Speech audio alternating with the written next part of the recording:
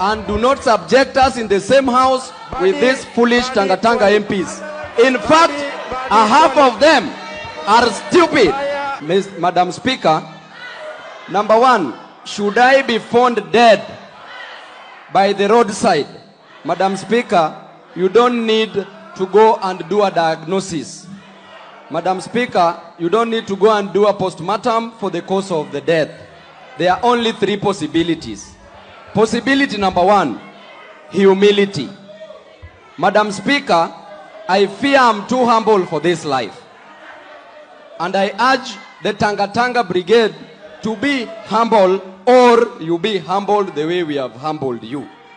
Number two, Madam Speaker, should I escape?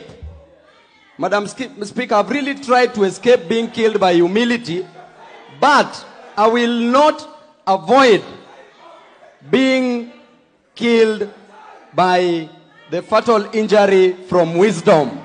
Madam Speaker, in fact, when I woke up today morning, I realized that I'm wiser than I was yesterday.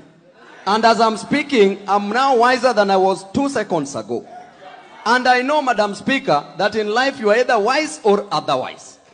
And that has been exhibited by the Tanga Tanga Brigade, that they are otherwise but not wise.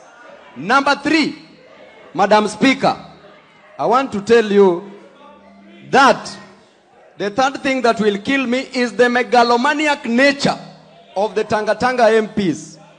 The frivolousness, the fickleness, the irresoluteness, and the effeminate. Just shut up when an intelligent man is talking. Shut up when an intelligent man is talking. Madam Speaker, I know you have liquid intelligence, so you may not fathom what I'm talking about. You go where you belong.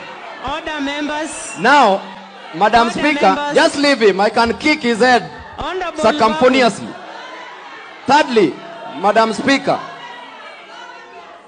if